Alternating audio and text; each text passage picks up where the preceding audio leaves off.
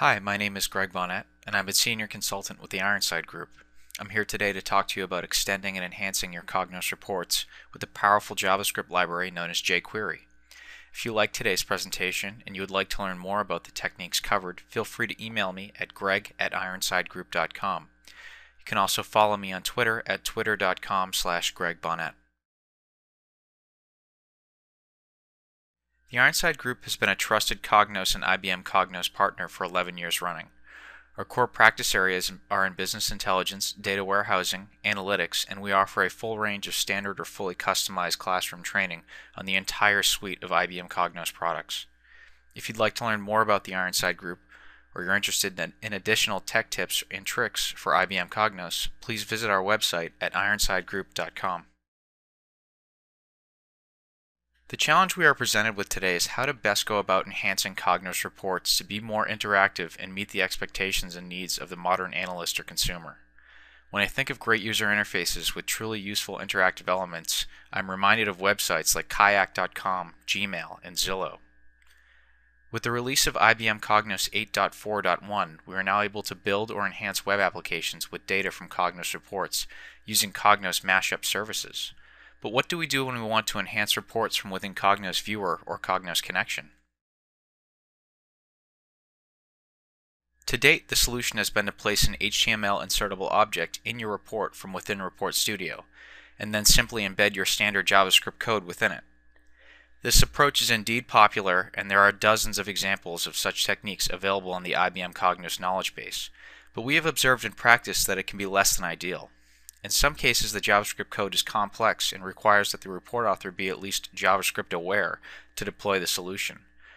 There is also the risk that IBM Cognos naming conventions will change, and the JavaScript code that relies on them will be rendered inoperable after an upgrade. This is where a JavaScript library like jQuery really shows its value.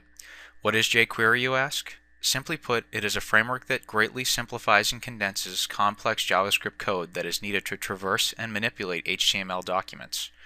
jQuery transforms these routines into a concise and easy-to-read meta-language that is based on the Cascading Style Sheet or CSS version 3 set of standards.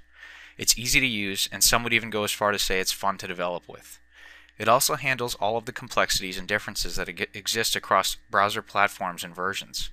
jQuery is used by a number of high-profile companies and websites, including but not limited to Google, Netflix, and Dig.com. Another one of jQuery's major strengths is extensibility. The framework was designed to be extended and augmented in a plugin-like manner. jQuery has amassed an enormous library of plugins that provide functionality such as interactive charts, Excel-style table manipulation, and advanced form validation. In addition, jQuery can be paired with its visual library, jQuery UI, to deliver stunning animation effects and a host of off-the-shelf interactive widgets. These off-the-shelf plugins can be easily modified to work within the Cognos Viewer environment, and if designed properly, they can extend and enhance your reports without the report author having to write a single line of JavaScript code. The simplistic nature of jQuery makes it much easier to make quick code changes or updates, even in the event that naming references are changed within Cognos.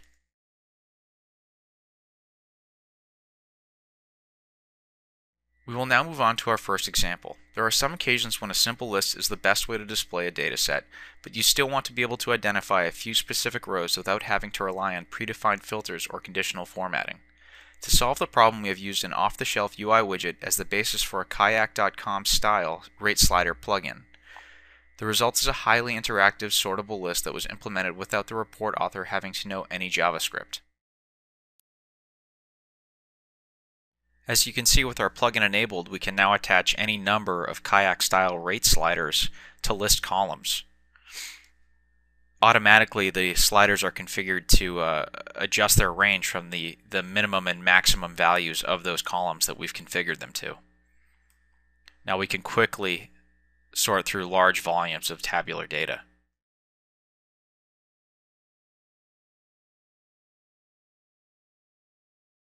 In addition, we've added click sort in the column headers, so we can even further narrow down exactly what we're looking for in our list.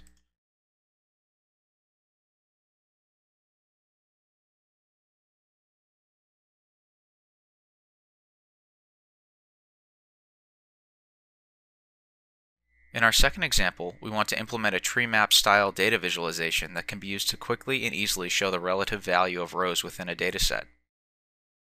To do so, we took a plugin from the jQuery plugin library and modified it slightly to work within Cognos Viewer. As you can see, using our off-the-shelf plugin, we can render a tree map object based on a Cognos list object. In a tree map, or in this particular case, the size of the map cell, so Central Europe here, is derived from the value of the current year revenue in this list. So Central Europe, having the highest revenue for the current year, has the largest cell.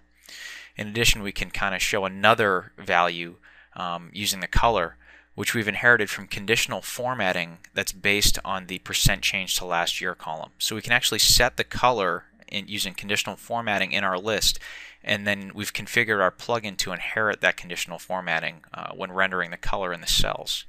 So this doesn't require that a report author need to know how to configure the plugin or do any custom coding. We've tried to push all of the heavy lifting and configuration back into the Cognos object. With drill down enabled, we can see how this behaves interactively as well.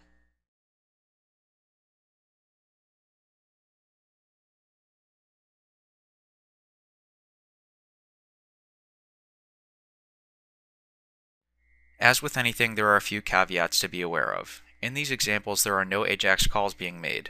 All manipulation is done on the client side within the browser, and as such, performance will be dependent on the number of rows within the dataset and also the efficiency of the client browser. In our testing, we found that modern browsers such as Internet Explorer version 8 and Firefox 3.0 and higher perform the best. But steps can be taken to tune and optimize your JavaScript code for use with IE7, and such information is widely available on Microsoft's developer website. As with any JavaScript application, be sure to keep your code centralized for easy maintenance and also follow published best practices for developing jQuery plugins to ensure that your solution is simple and easy to implement.